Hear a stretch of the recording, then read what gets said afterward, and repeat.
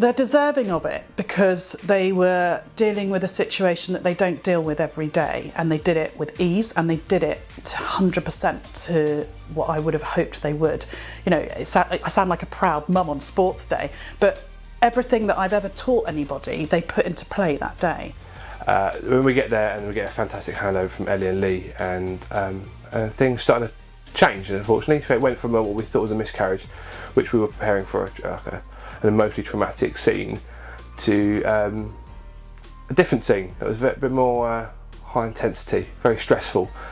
Then Mum decided to pass out, drop her blood pressure, come quite poorly, put a call in for a CCP for some support, spoke to Scott briefly, and then Mum came round, had some contractions, then this sac was produced with a moving fetus, a moving baby, and we were speaking with the midwife and spoke to Sharon, who gave us some fantastic advice about what to do, along with Scott Hardy as well. And we popped the sac, delivered baby, cut the cord, started resuscitation of the signs of life, and yeah, got a baby to hospital, breathing on its own, pink, crying, and Mum being as stable as she could be, really.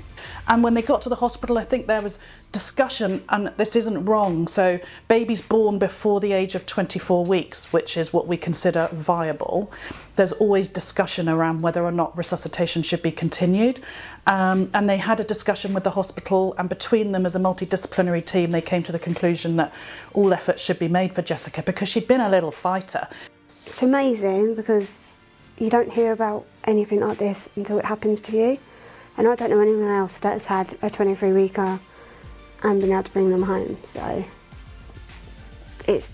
they say people all the time, but the fact that they've got an award, it must feel nice for them to know that we appreciate them, and we, you know, we're forever going to tell her about them too, because it's something that you don't see. So. You just went above and beyond, and you were the advocate for Jessica's parents and for Jessica.